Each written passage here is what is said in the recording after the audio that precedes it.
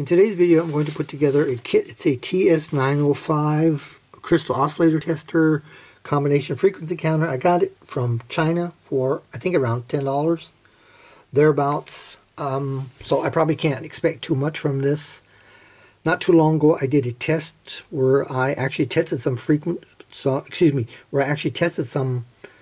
crystals the old-fashioned way using a function generator and an oscilloscope. Thereafter, I found out they make these, so I went ahead and I ordered this.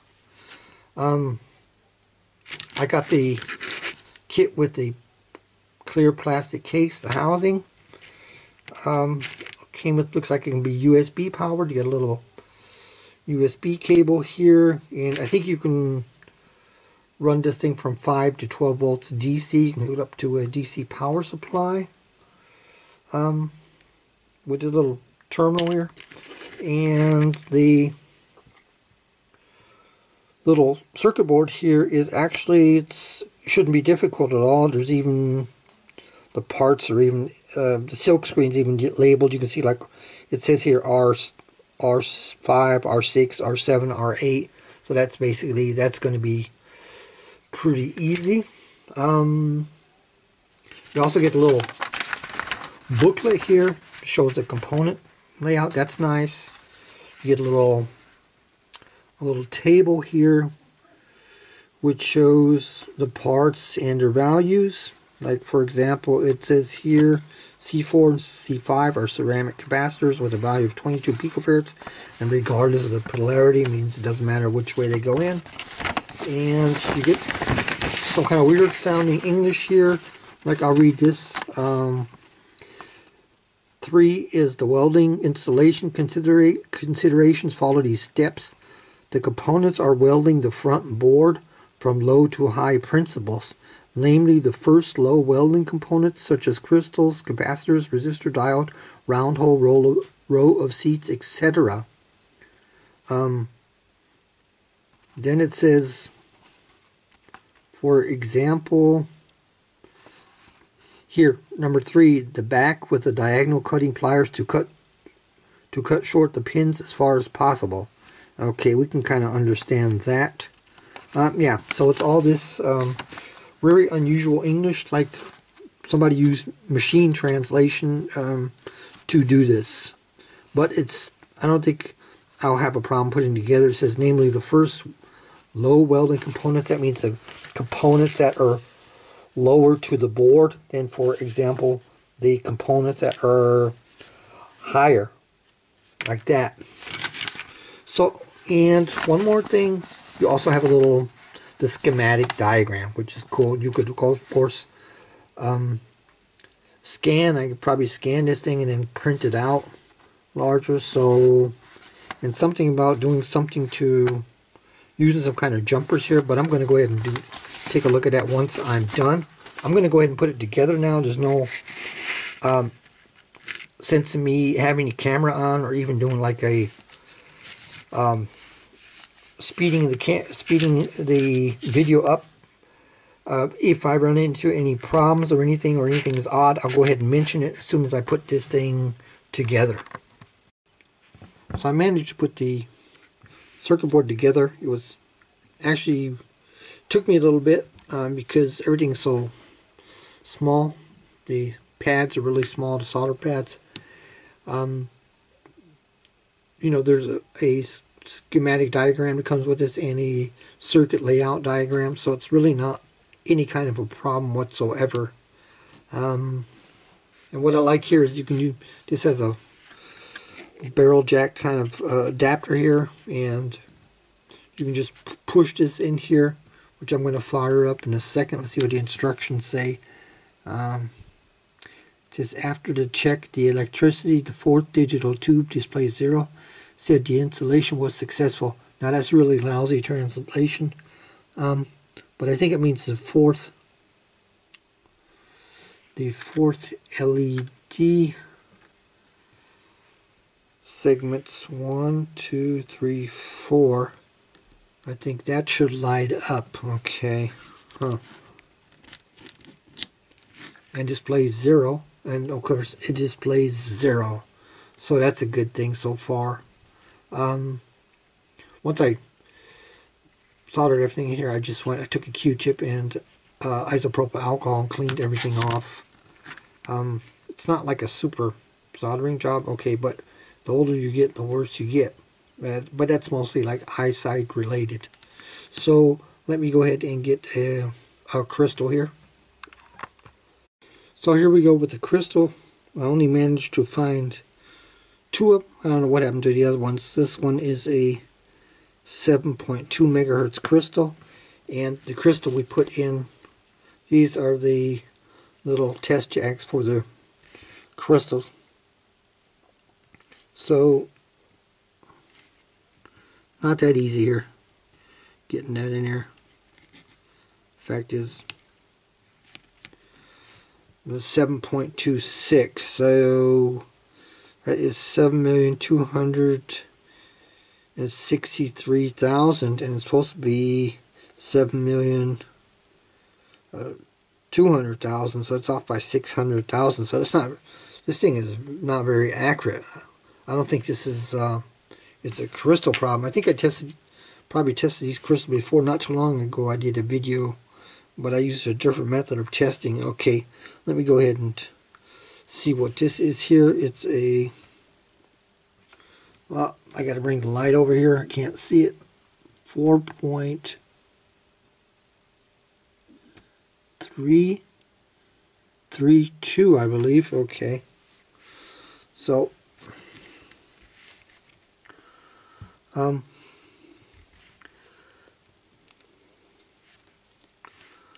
only problem I have is seeing this here.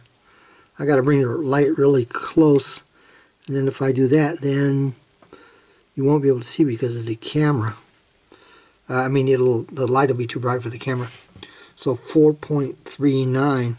So that's off somewhat. That's not very good accuracy at all. Well, I guess you get what you pay for. Again, I don't think it's the crystals. As far as I remember, I had checked some of these before, and they were fairly on point. I think they were within 0.1%. I'm not exactly 100% sure.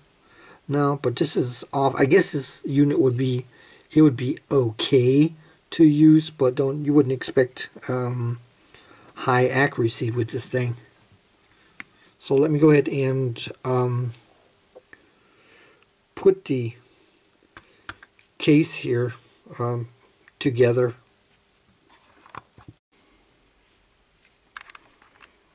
Now another thing I want to point out is upon putting this thing together, there's a total of 8 screws and 8 nuts, and there are 4 little screws holding the circuit board to the bottom plate, and I thought those screws were too short, so I replaced them with some screws I had laying around here. And also once you put this clear plastic case on here, you notice now, like for example here, the test jacks here for the crystals is way down in there. You know, I can get, like for example, I can get this one down in there. So unless it's new, like I salvage a lot of parts, I couldn't even get to it. I'm going to have to use this thing with the top off here, because like for example, this one's got short leads now, came from a circuit board. I cannot even get that down in there. I just want to point that out if you're putting this thing together. Now this unit's also supposed to work as a frequency counter. For this, we're supposed to switch this jumper around, and then I've already attached 2 wires to the terminals here. One terminal is labeled in, so of course I use a red wire as the signal input. The other terminal is labeled ground here, and I use a black wire as the ground. Now I'm going to attach a test lead here from my signal generator, and right now I've got a 1000 hertz sine wave at about 1 volt RMS, so I did a little something there. Okay, and we've got nothing. I have a right connection here. Let me go ahead and turn the voltage up. 2 volts. Okay, looks like it's working at 2 volts. If I turn it down to 1.5.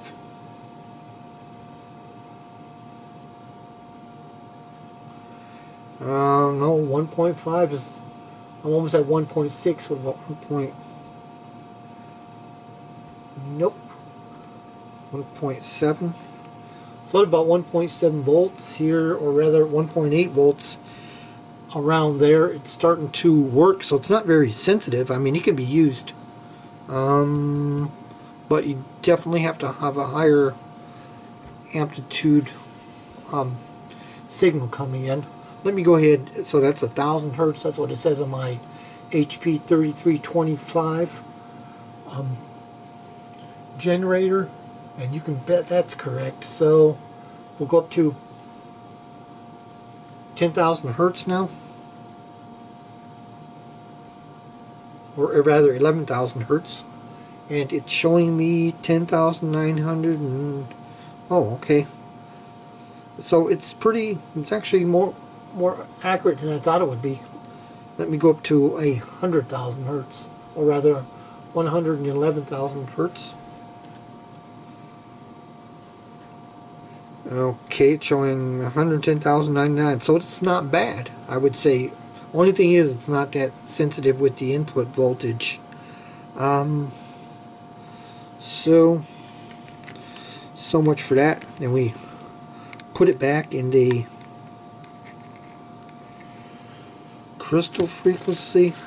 Let me try a crystal again. Earlier I was playing around with these buttons here, and it looks like some kind of you can get into some kind of a frequency mode, but I'm not going to go ahead and get myself involved with that. I got too many projects to do. Try this again.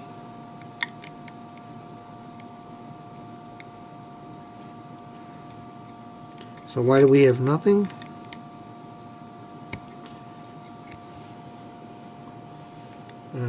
Okay. Now it's 7.1982, which is a lot better than it was last time. So, me playing around with these buttons, maybe I zeroed something out.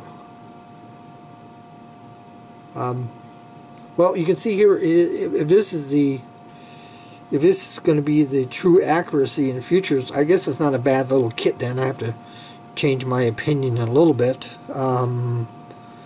I would say that's pretty close. This is 7.2 megahertz crystal, and it's 7.198. So yes, as far as this is concerned, you go, I think, into it goes into programming functions.